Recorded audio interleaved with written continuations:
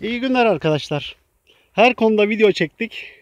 Bir de Kuzugöbeği toplama hakkında video çekelim dedik.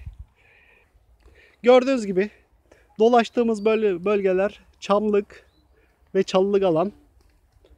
Şöyle dolaşıyoruz. Genelde böyle çalıların altına doğru veyahut da çam ağaçlarının altına doğru oluyor. Bakıyoruz böyle.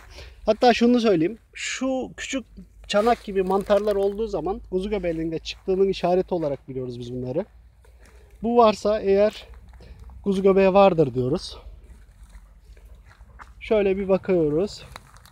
Ve sanki böyle içimde bir his bu bölgede olacak gibi geliyor. Dolaşmaya devam ediyoruz. Bakıyoruz. Şöyle çevreyi bir kolaçan edelim. Aha, gördüm bir tane.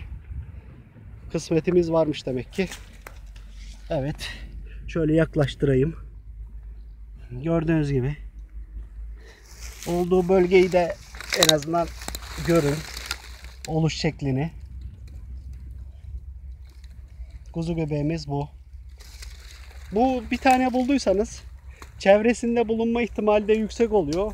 Ondan dolayı çevresinde güzelce incelemeniz sizin için avantajlı olur.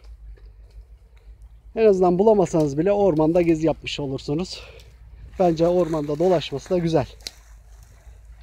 Daha sonra bulduklarımızda da devam ederiz. Veyahut da bulabilir miyiz bilmiyorum. Ben şimdilik videoyu kesiyorum. Tekrardan şöyle yaklaştırayım. Yaklaşık büyüklüğünde şey yapabilmeniz için şu şekilde. Herkese başarılar.